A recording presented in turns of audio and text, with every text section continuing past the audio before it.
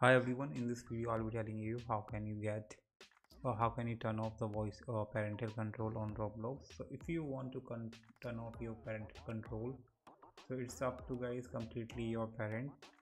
So you can ask them to turn off your their parental control. So what you have to do, you just need to guys just go to this the gear icon.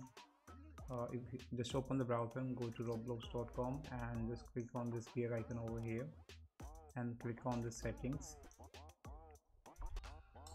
and here's the guys parental control.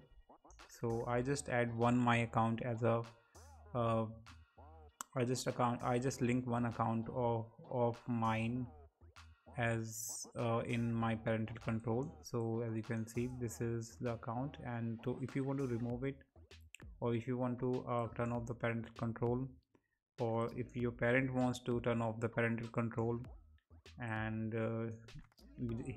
they just need to guys click on this pencil icon over here and click on this unlink accounts from it.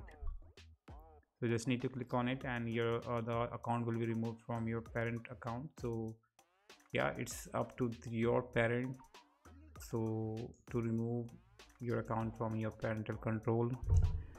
So yeah, it's completely up to your parents. So you can't remove parental control or turn off the parental control without parents permission. So that's how the new update on roblox.com, so on Roblox app. So this is really guys made restricted to the children. So yeah, you have to make sure that uh, if you really want to turn off the parental control, it's up to completely your parents. So yeah, I hope you get it my point. So subscribe for more videos. Till then, bye.